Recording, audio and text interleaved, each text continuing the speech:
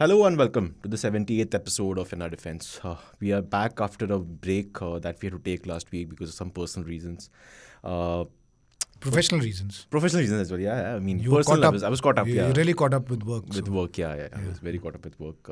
We had our flagship event, the Yeah. group's conclave that was organized in Mumbai this time. So really caught up covering that. But we're back this week, and what a time to be back. Before we get to it, a brief announcement for our listeners and viewers. We have a WhatsApp channel now, like almost everyone has these days. It was rolled out around 10 days ago. So if you are on the latest version of WhatsApp, do follow us on our WhatsApp channel.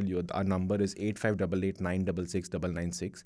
Or you can also search for India Today podcast. You'll be able to find us. This way, you'll ensure that you'll never miss out an update from our podcast. Thanks. So Abhishek, how was your weekend? I was actually out for a short trip on okay. a weekend. Not a holiday, but out of town for some Acha. work. Right. So it was not a hectic weekend, but not the relaxing weekend that I usually like. But yeah, over the weekend I think was the India versus Australia match, the first match that India was playing in the World Cup. So that was one of the highlights. Right. Quite excited about that. Got a chance to catch up with cricket after a long time, where I think I probably watched a full 50-over game after quite a while. Now, this is what World Cup does, because there's so much overdose of cricket, I think, now. Although I used to be a big cricket fan, I still am. But it was difficult to watch a full 50-over game, but I watched that day and thoroughly enjoyed it. Right. The reason I asked was not actually to make small talk, if our listeners and viewers are thinking that, was actually because for me, it was what have I woken up to moment on Saturday when reports started coming in of Hamas terrorists infiltrating into Israel. Yeah. The weekend, I think that happened on the same day. as the match. As the match, As the match, yeah. The weekend obviously was, a lot of fog of war, fog of conflict, not a lot of information immediately available on what exactly has gone down. But now we're into day 5, I think, of the war after that. We're recording this on a Wednesday, the Wednesday after the conflict started. I really don't know where to begin with this whole thing, the Israel-Palestine conflict, Hamas's invasion. Yeah, difficult to find a starting point for a conflict which is thousands and thousands of years old. Yes.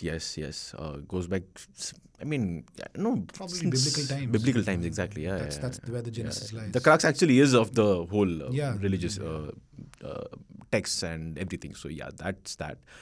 And whose natural home is it? Jerusalem. That's the crux. That's the crux of it. Yeah. So I don't think we want to dive deep into the whole conflict. We'll touch upon it because obviously. I feel that such wars, such conflict, without getting a sense of historical context, the genesis, the crux of it. Yes. It doesn't make sense. Yes. You can talk and try to intellectualize it as much as you want, and talk of several ideas, rather ideals, not touching upon history. As a student of history, I always say that in a history class, whenever you study a war, you get to the background and the history of that war and a map. Of course, and a map. These two things. Yes. So once again, I wish we had something to show a map. Right. Because in this case, a map is very, very important. Exactly. I mean, this is it. A map will tell you. It tells you what this conflict is all about, and it's calling it complicated would be an understatement. I'm hearing the term border a lot in the newsroom. Palestine-Israel border. Yeah. Well, there is no border. There are settlements. Yes. So there is Gaza, which is on the western coast, dare I say Israel, but whatever you want to make of that map, on the western side of Israeli settlements, and what is called the West Bank is actually the eastern side. Eastern side, yes. It's called the West Bank because it's west of the Jordan River. Yes. And then there are 4 countries surrounding this chunk of land. 2 in the north, Syria and Lebanon. In the east, it's Jordan. In the south is Egypt. just trying to give a sense of the dynamics in the region. And the Israeli-Arab wars that were fought with these 4 countries coming together against Israel. Yeah.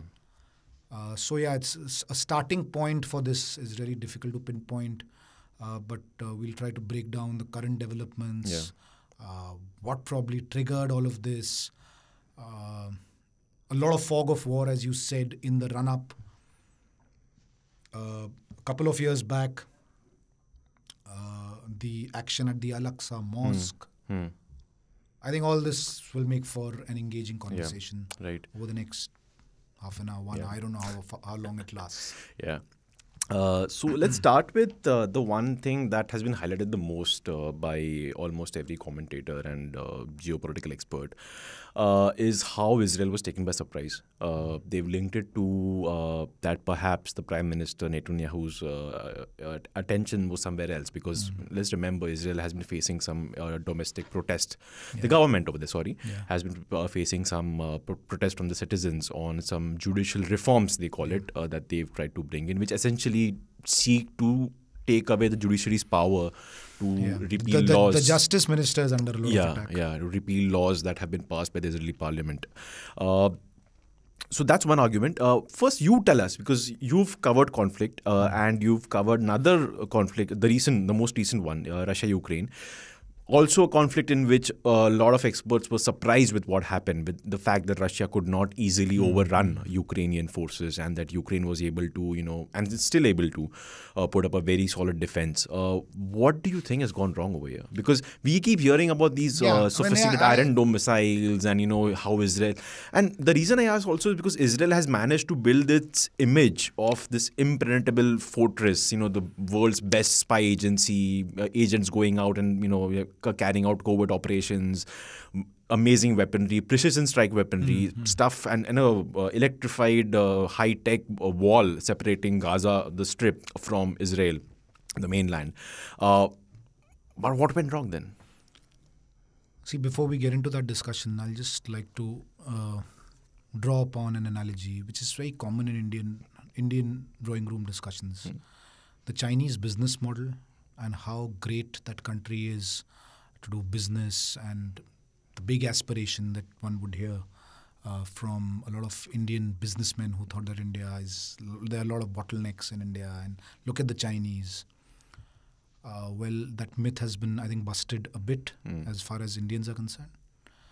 I wouldn't like to call the Israeli firepower a myth. But to have this halo around somebody's capabilities and always sort of talking about replicating this model in our context. I'm speaking purely from an Indian point of view. I think is very short-sighted. In warfare, as we have seen several times, there is no guarantee. It is no matter how strong you are and what kind of deterrence value you have for the adversary, the element of surprise does the trick. You might get back, but the initial damage that element of surprise does sometimes pushes you back 7 steps. And you have to start from there. So I have no doubt in my mind that the Israelis will hit back and hit back hard, and are already doing that. They're already doing that. But the damage that's already happened, questions are being asked in Israel. Who is responsible for this? And President Netanyahu is not in a very comfortable position. I'm not talking about the external pressure, but the domestic pressure on him and his government.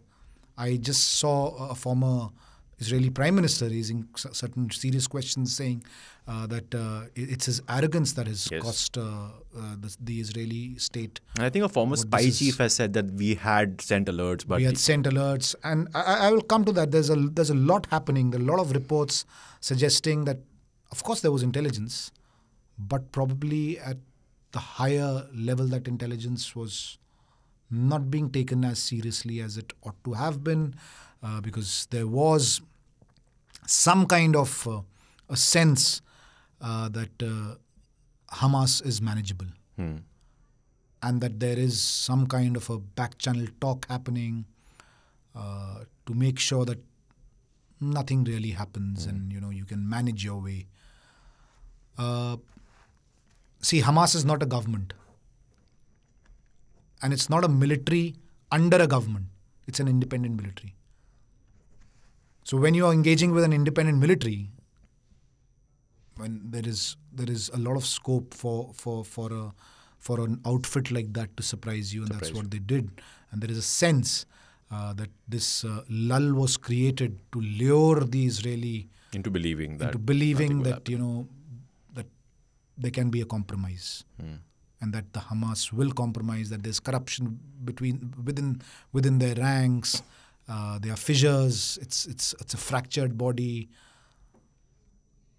There was a sense in the intelligence setup that we'll probably buy them out, or a lot of reports have been done on those lines. In fact, Ankit, who does a lot of OSINT work, is working on a story as we speak, and I was with him discussing the same thing.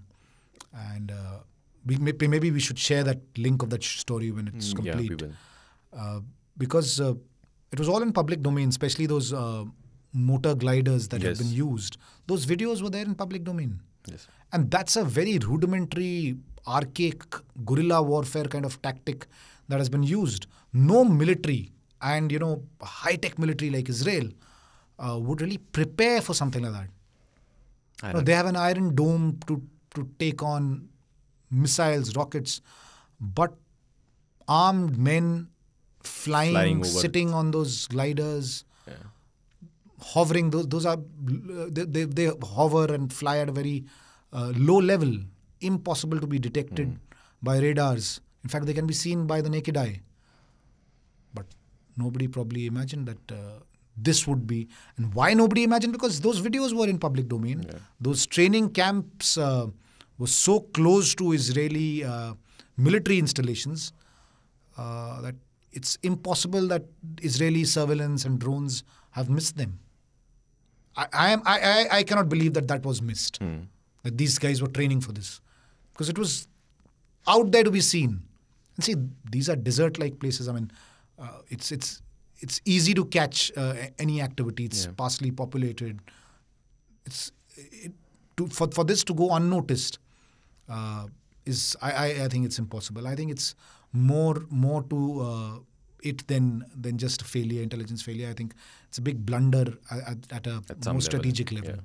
Yeah, I agree, because unlike, let's say, a 26/11 or a 9/11, where you have a very small group of people involved. 26/11 was 10 men.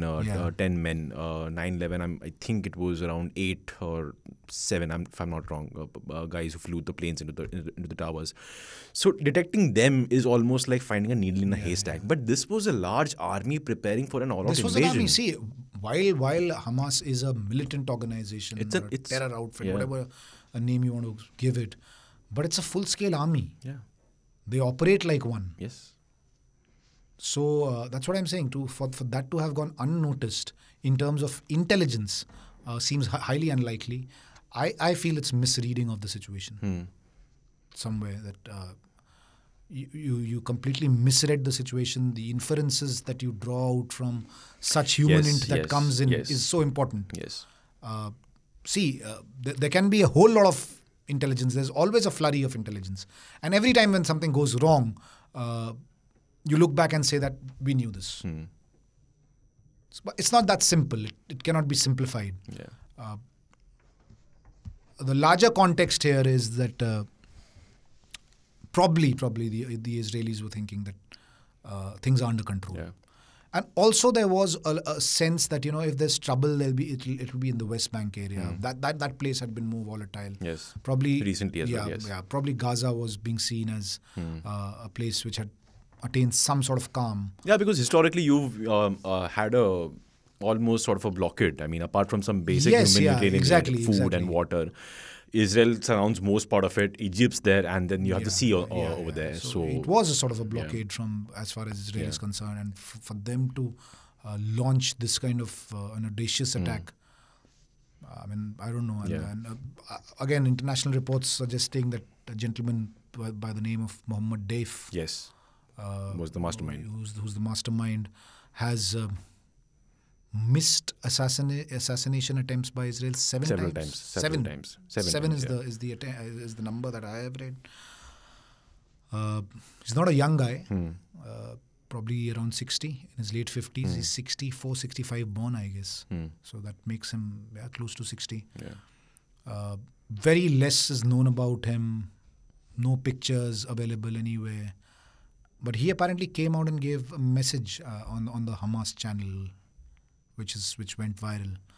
So that was another new, information warfare kind of a tactic being used by Hamas. Getting a guy to speak who's very seldom who's come out. I was reading somewhere that there's one picture of his in his 20s and a masked picture of his and a shadow.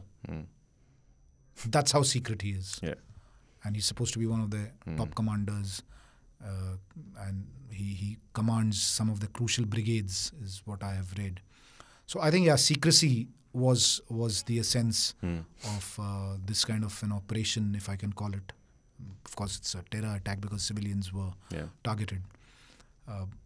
But other than that one attack where civilians were targeted specifically, I think the initial mayhem disruption was targeting military installations. Yes. And then came that music festival, which was really horrific. I mean, those were people.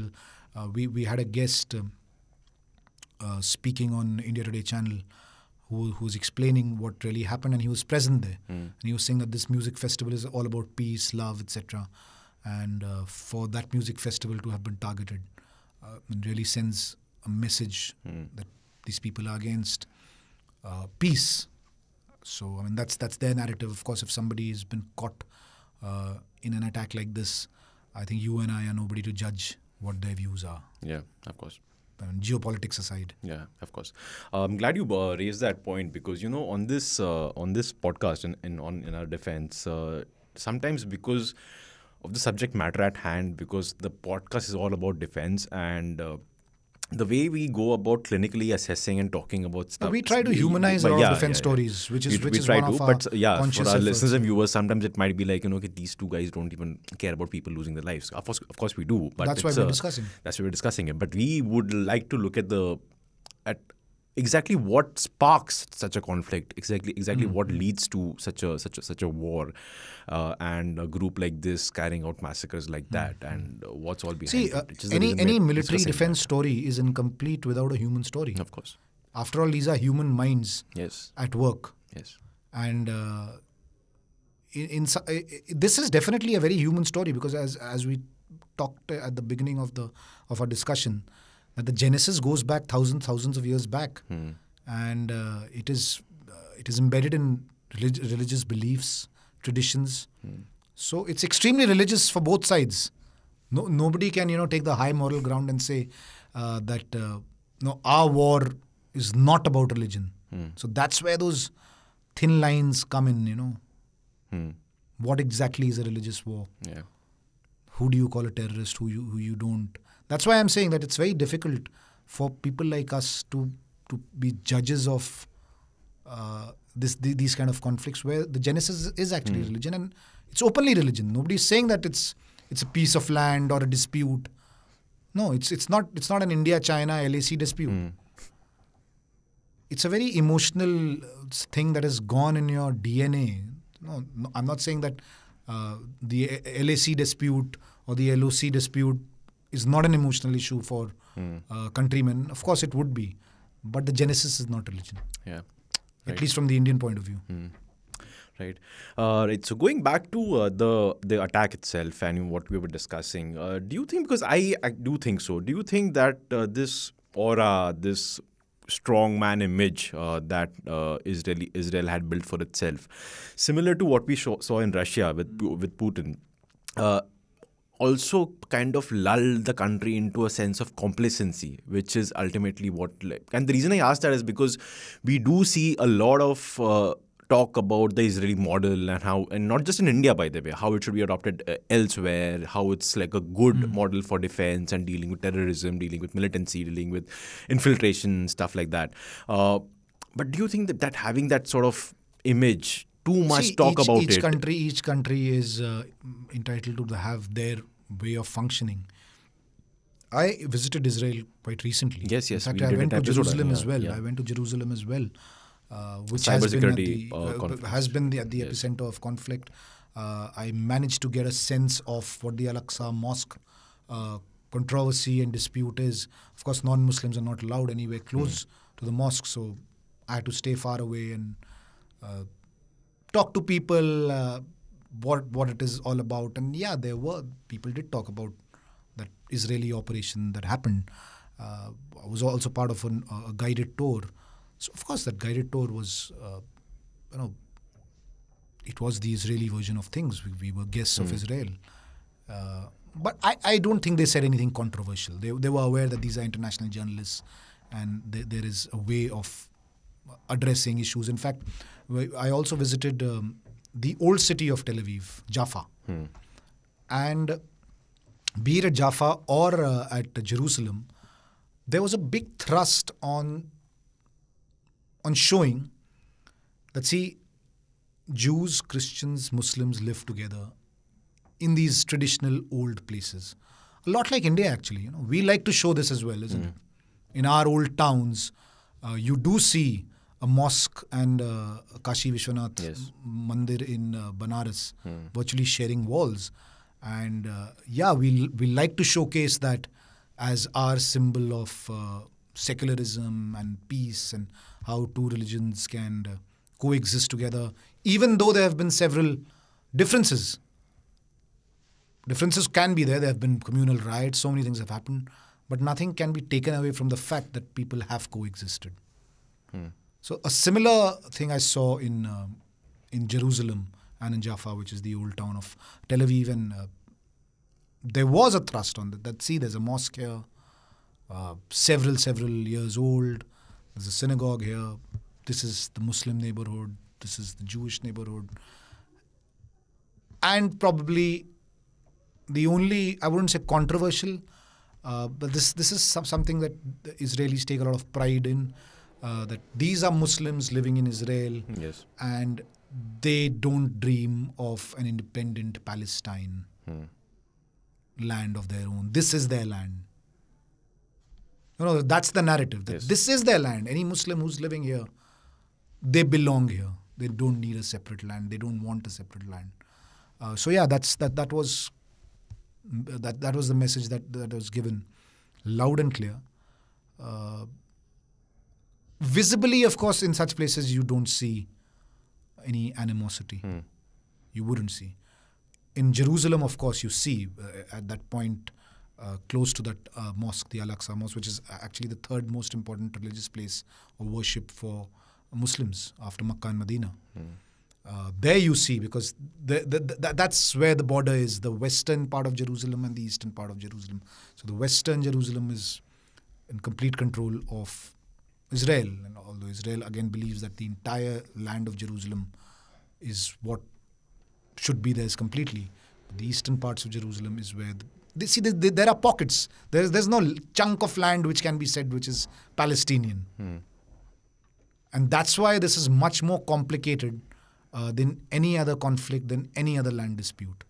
Because otherwise you have an LOC, you have an LAC, you have some demarcation. Here there are pockets. West Bank is full of pockets. So you will have a Palestinian pocket. Close by there will be a Jewish area. And if I'm not mistaken, somebody was showing me that how it's divided into zones, which are sort of given numbers. Okay. Yeah, and I was shown a map as well. This is what a West Bank map looks like, and they mark it with colors. That this color is Jewish. This is here in this pocket the majority is Jewish. In this pocket the majority is Muslim. So it's much more complicated than one can imagine. I mean, all disputes are, but this one really is at a different level. True that. On the point of intelligence gathering failure, intelligence reading failure, like you said, it's a good point you made, because I think for our listeners and viewers, something we should highlight is that a lot of intelligence work is actually desk work. You have obviously your human agents on the ground. You have your technical assets, tech assets, satellites, stuff like that. Ultimately, it comes into this one sort of a center where somebody has to sift through everything and figure out what's going on. Yeah, decoding that is what is. It's a little like what a reporter does. Yeah. Actually, get you from go out, various sources. You get lots of information. What you do with that information, a lot of times as younger reporters, you ask, what's the headline? एक line में बताओ headline क्या है? So you should know what is it that is most important in this. All confusing. See, editors were dealing, you are at the desk, you are one of those editors. You're dealing with hundreds of stories. If I were to pitch a story to you, you don't want to listen to a long story behind it. You just want in one line. And if I write that well, if I give a good headline, you'll say, this is good, I'll take it. But if it's all over the place, you will probably give it to some sub-editor. The sub-editor will be scratching her head, abusing me. What has he written? It's confusing. Yes. So it's a bit like that. You need to simplify, decode it. That's what the job of a reporter is. Similarly, people, as you said, sitting at these high-profile intel desks, lots of information comes, but what do you do with it? And what do your seniors do with it? So sometimes a reporter's story is screwed up because of a senior desk hand. Yes. Happens. Similarly, what does somebody who's in authority sitting over there do? And these are questions that are being asked. Are being asked in Israel. In fact, a former intel chief of Israel, in fact, has said Shin this. Bet. He has said this that there is a need to get into what went wrong. So there is acknowledgement that a lot has gone wrong. But for the time being, we need to retaliate. Yeah. In fact, it's a good point you made. It's not just him, the guy you're talking about. I forgot his name, but he's the former head of Shin Bet, the Israeli spy agency. A lot of former Israeli officials, by the way, whether it's civilians or some people from the military or spy setup, have actually made it quite clear that once this is over, once Israel achieves what it wants to achieve, which is the total decimation of Hamas, heads will roll, and they will roll at the highest level. Some have even indicated that Netanyahu himself, he will not make it after this. This is his last sort of... And I think to redeem themselves, I don't know, they'll really need to decimate Hamas. Yeah, they will. Really. It has to be that the LTT movement of Sri Lanka. That completely crushed. When you say completely crushed, it means... Not a single person, either alive or and completely, break their back as far as foreign funding or whatever support. See, all these outfits, whenever their leaders get cornered, they find safe havens outside those countries.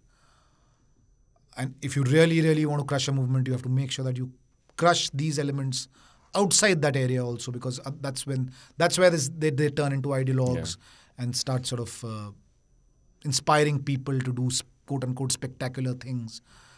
So what Sri Lanka did with LTT, I can only think of something like that if the current dispensation in Israel want to redeem themselves. Yeah.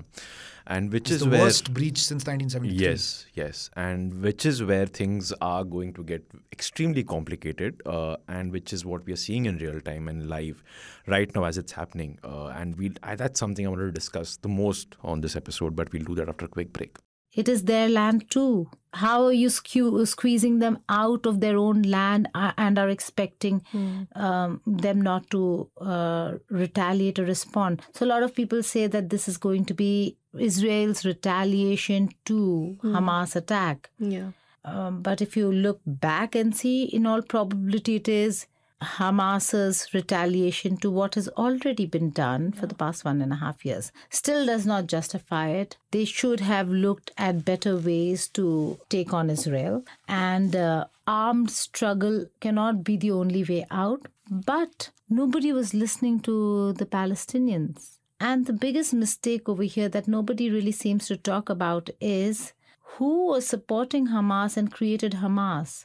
West Bank and Gaza both were under the control of the Palestinian Authority, the PLO. And then what happened? You have another organization that comes up in Gaza, and then in the elections over there, Hamas takes control and Mahmoud Abbas loses control.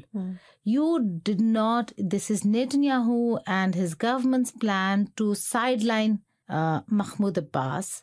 You were okay. And today that same monster is staring you in the face, and there is not much that you can do. Yes, you'll be retaliating, and a lot of questions are being asked about Iranian hand, that Hamas has Iran support for now. Iran has said that there is no support. US has said there is no support. Hezbollah is saying we are not supporting right now, but it's only a matter of time. Imagine if all these extremist forces come together against Israel. It is going to be very, very difficult. The only thing is that, yes, for them also it is a thing of survival. They're a very small population living in a very small space that was given to them by the British. So there are historical wrongs that have been done, and righting those wrongs are going to be almost impossible. Welcome back. Abhishek and I are discussing Hamas's attack on Israel that took place this weekend. We are recording this on the Wednesday after that. And what could possibly be, what could have led to the terrorist organization managing to surprise Israel. So that's what we discussed in the half before the break. Now we want to move to Israel's response to it. Don't have to second guess what it will be, because Israel has made it very clear what it will be. Their officials, including the defense minister, have used words like Gaza, the strip from where Hamas operates, will be turned into a tent city. They will have no food, no water, no electricity in the near future. It's a complete blockade. There was already an economic blockade. But there was some humanitarian, aid going through the wall that Israel has along the Gaza Strip. And this is where things get really complicated, and this is where even I cannot... do you think they can get even more complicated? Just imagine. As I just said, that thousands years of conflict. Complicated is an understatement for this. Which is what makes this more complicated, because, and that's what I'm saying. I don't know where even I stand on this. Same here. I completely agree with you on this. When people say... And I see a lot of illicit generalizations being made. What's wrong? Israelis are fighting for what is their natural home. The other you hear is Palestinians have been wronged. Then you hear there was never any Palestinian land. People who are in favor of Israel. And then there is a counter that these people had moved out of here thousands and thousands of years back. And then they came back. They were made to come back, which of course is true. I mean, again, touching upon history. No, I don't think there's any dispute in the world where the British have not had their part to play. Yes, definitely. So First World War, it was the British who got the Israeli Jews this lure. Yes. That, you help us fight the Ottoman Empire and we'll get you back. And they did settle them back there. And I think the 1917 declaration said that Jews should have a natural homeland. This is their natural home. And this is their natural homeland, yes. So, I'm not against the idea. Nobody should get us wrong.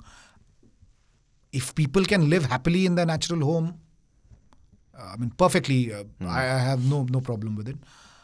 So, these are some of the questions that really I don't have answers to. I cannot make these illicit generalizations and say that ye sahi hai, ye galat hai. I don't know. I don't know who's right and who's wrong in this. It's extremely difficult to make that judgment. Yeah, because this is what I've been thinking over the last 2-3 days, that does Israel have the right to completely annihilate Hamas? Yes. But does that mean that it should also have the right to completely blockade Gaza, where you have lots of civilians staying without food, water, electricity? I don't think so. But then how do you go about... Again, as much as I say that it's difficult to sort of take sides here, there are all counter arguments to everything, isn't it? Of course. In this debate. So one of the biggest critiques of the Israeli point of view is that if you wanted to control these areas, then might as well annex them completely. Yes. Isn't it? I mean, so why have these West Bank pockets and create allow confusion? Them to, just like take over and then... Just have one nation take over the entire nation. But you know what? Not probably, I mean, I think that has been the reason historically. Muslims would have been in majority in the Jewish land. Yes. So that's what creates more complications. It's a bit like what happened with Bangladesh. Yeah. Despite being in minority, they won an election. Their leader won an election, and we all know what happened after that. There was mayhem in East Pakistan, which is now Bangladesh, and of course, strategic move by India, everybody knows.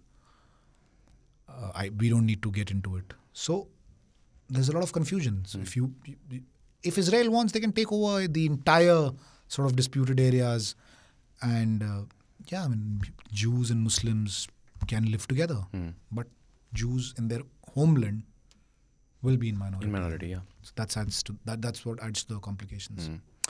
Right. And because there is no clear boundary, that one wall will ensure that the Muslims stay here and the Jews stay here. That's not possible because they are all over the place. There are Muslims who demand a Palestinian land. In the western side of the land, now in complete Israeli occupation, and on the eastern side. So, I mean, how do you divide such a piece of land? Of course. On the basis of religion. And also you have to remember that... See, that's exactly what happened with East Pakistan. Because the partition happened on the basis of Muslim population. And suddenly you realize that probably 1,000 kilometers away, or more than that, and in between there's a big landmass, which is India, you created East Pakistan. So it's a bit like that. And this is, of course, a much smaller landmass. But the confusion is a bit like that. Yeah.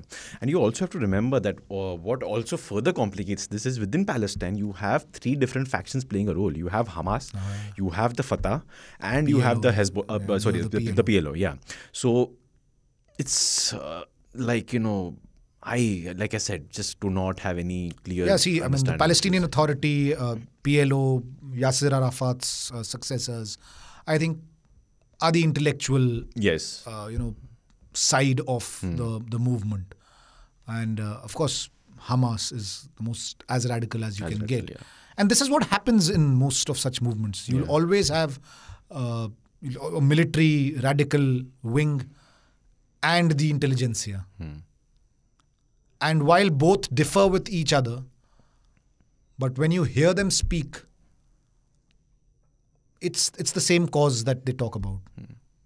Always. So while there might be several differences internally, you'll never come across a Palestinian Authority or PLO person sort of completely going after Hamas. Yes, true.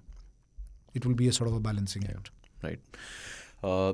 Right. So because, we can't really make up our minds on where we stand on the morality issue of Israel's response, which we are seeing what's going on right now. Let's go to what we can do the best, which is kind of, clinically just take a look at what's going on.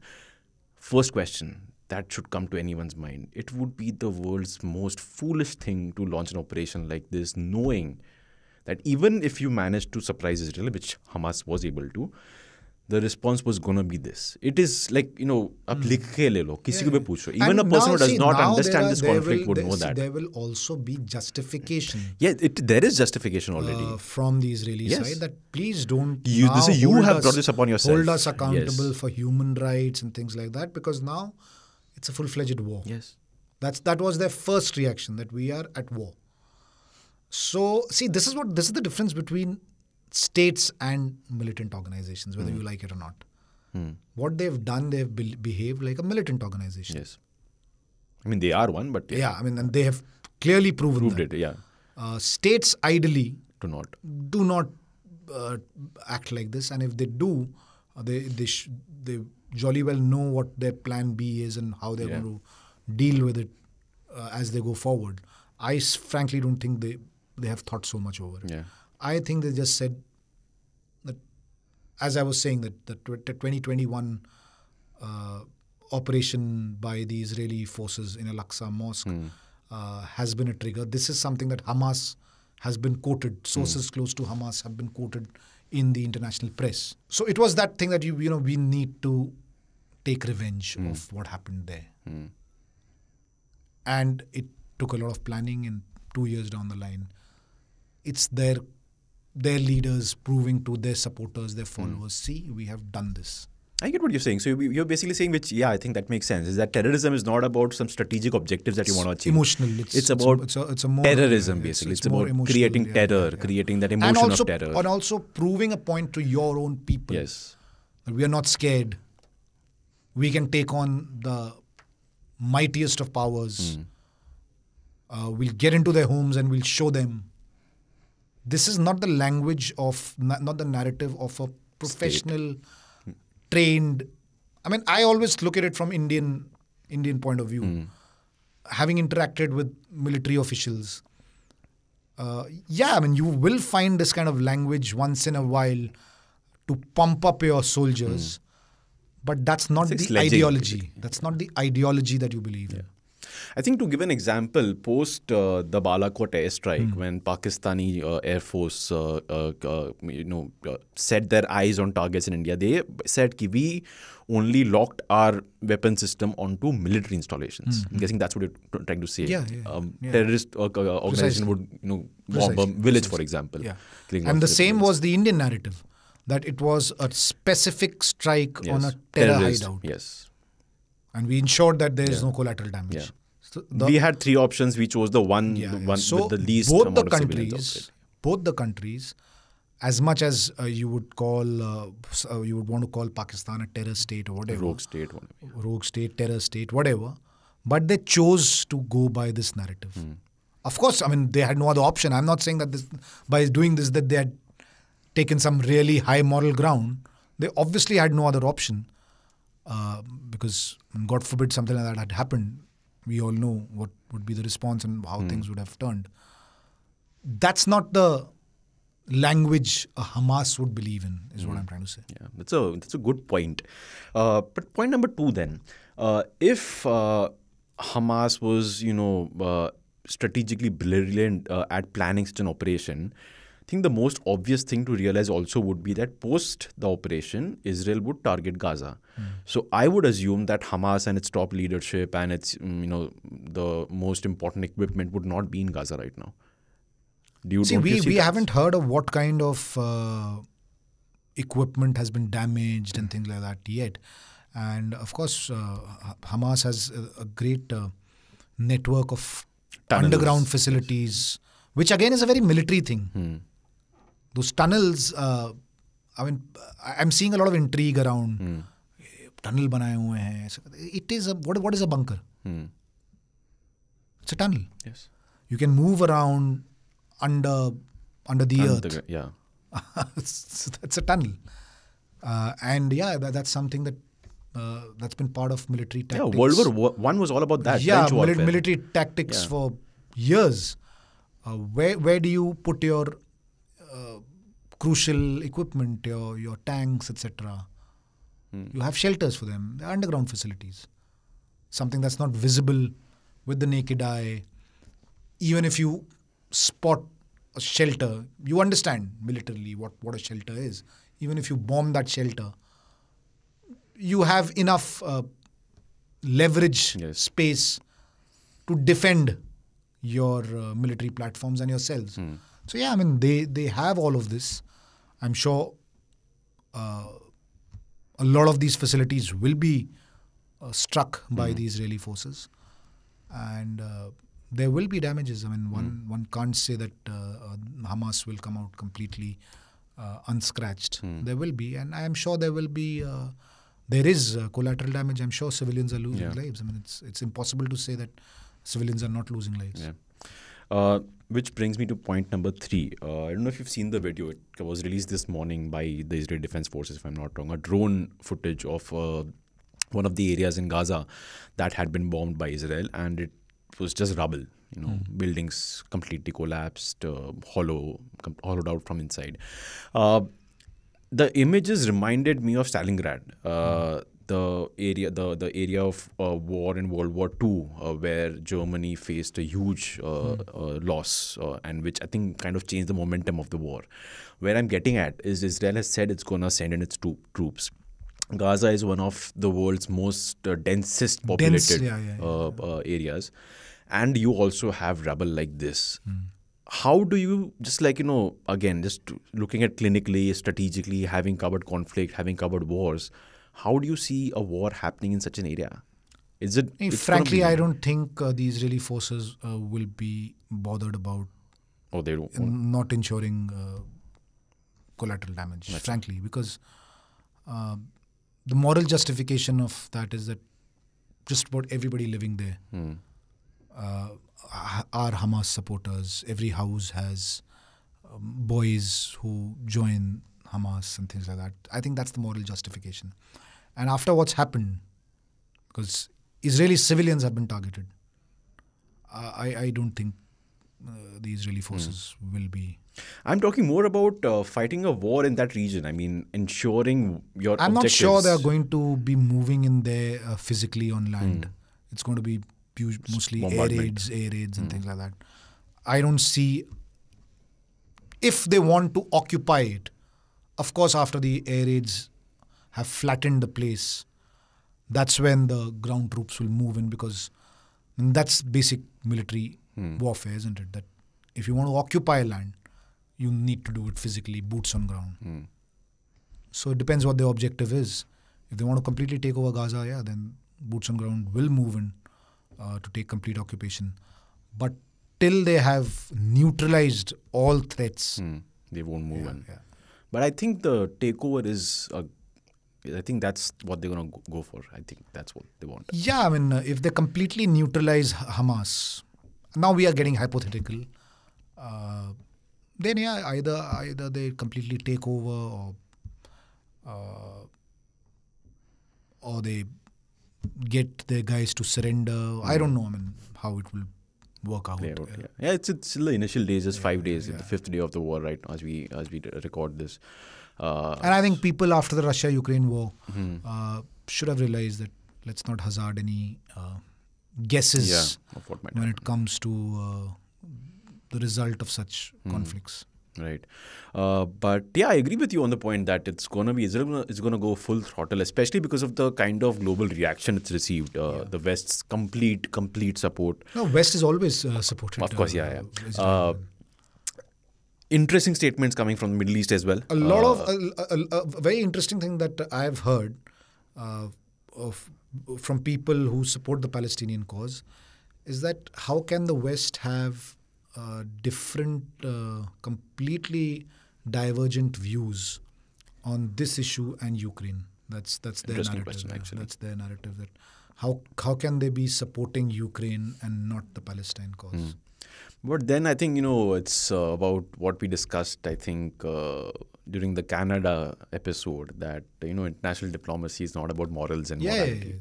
It's about interests. And see, again, as I said, every country's interests, their own interests, is highest agenda for them to decide how they are going to take a stand in a particular conflict on different subjects. You can't draw equivalences. It's not a moral class, moral science class happening. Unfortunately, that's the only truth. So yeah, I mean, yeah, and like I said, also interesting statements coming from the Middle East, and also I And think India had a different stand on Israel yes until 1992. 92. We changed our stand.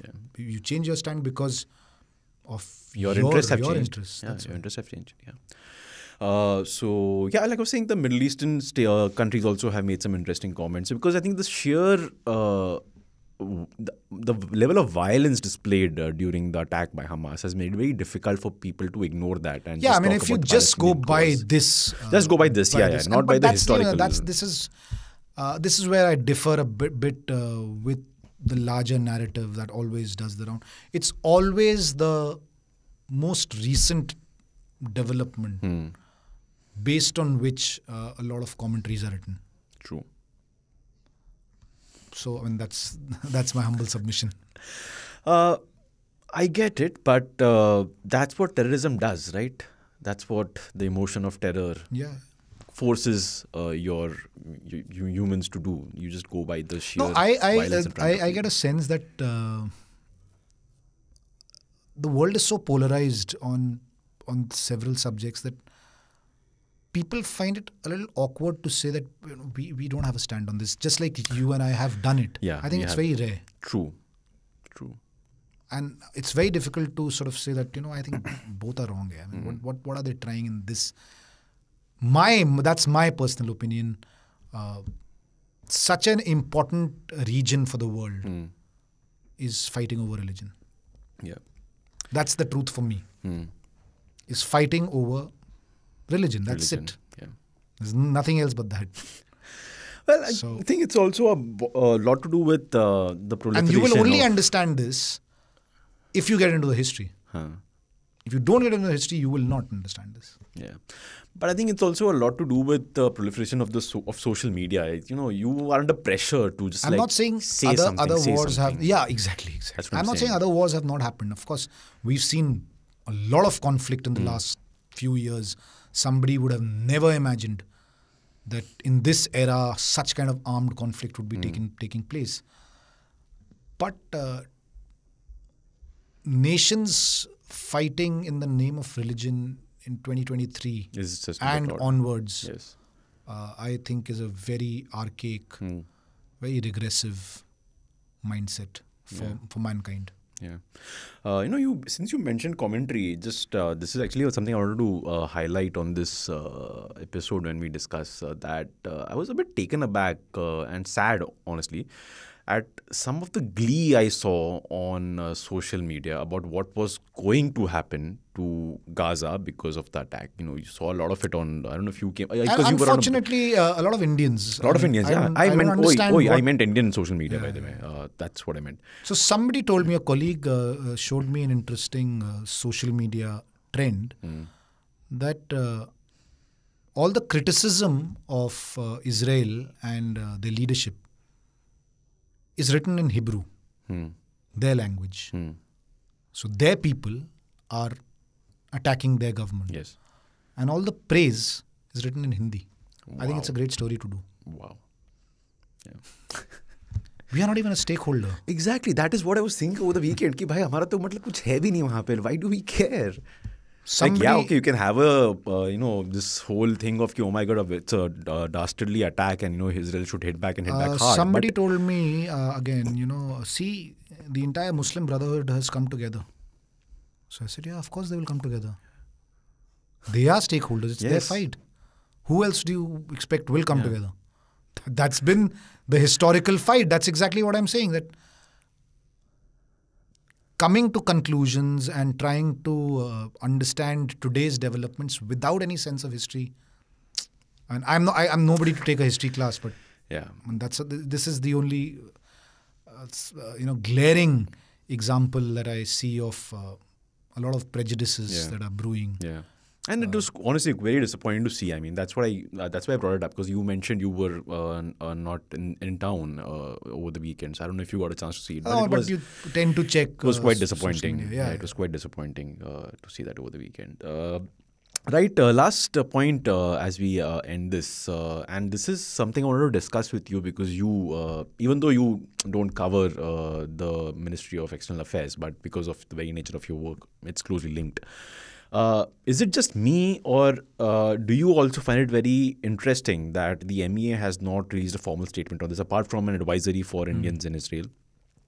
And that the only statements that have come on this have been from the Prime Minister, from his Narendra Modi account, where one, he said that, he condemned the terror attack and that India stands in solidarity with Israel. And second, where he said that Netanyahu called him to give him an update on the situation and that so on and so forth. No, I think MEA has not said, because if it's a personal conversation that the two prime ministers have had, of course, no official. Of course, that's okay. But my point being, do you also find it interesting that the MEA has not yet come out with a statement on the entire issue? Because I don't think so. I don't know, for some reason it to be this way. Why? Because I find it odd. No matter what the Prime Minister says, there is the Indian stand on these things has been that let's not be over the top.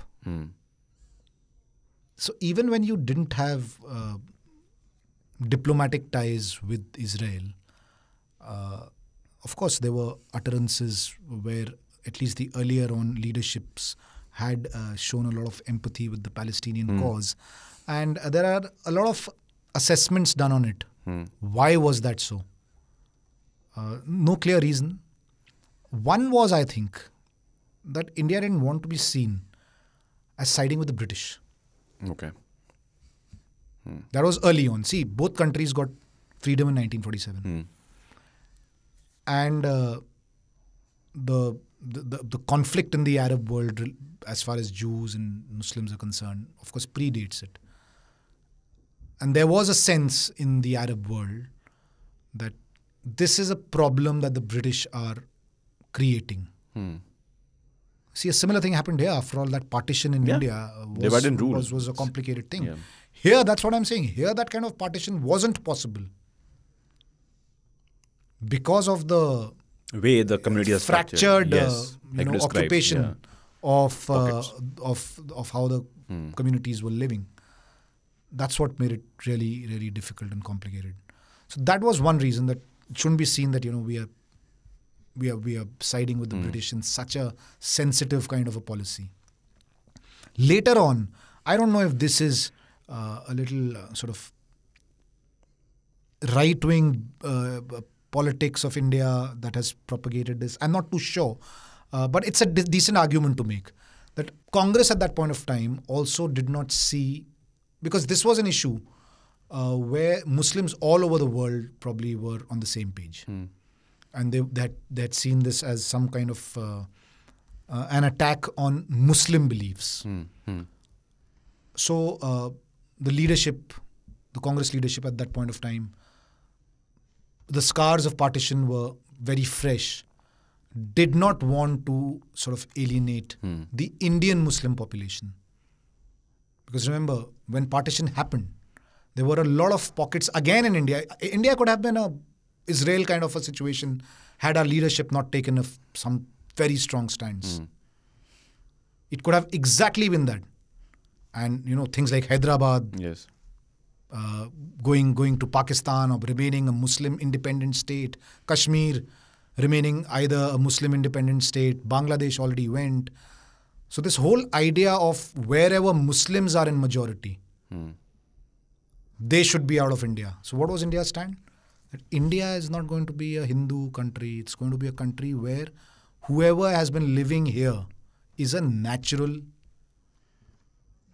person for this land. This was our stand. This is what has saved us from not being an Israel and a Palestine. I think that's a very good point on which to end this episode. We'll watch this conflict closely, like we do with all conflicts, and they seem to be happening a lot these days, by the way. Much more than we would have thought. We would have thought. Actually, I thought when I was growing up, and the Gulf Wars happened when I was really young. The war in Kuwait happened.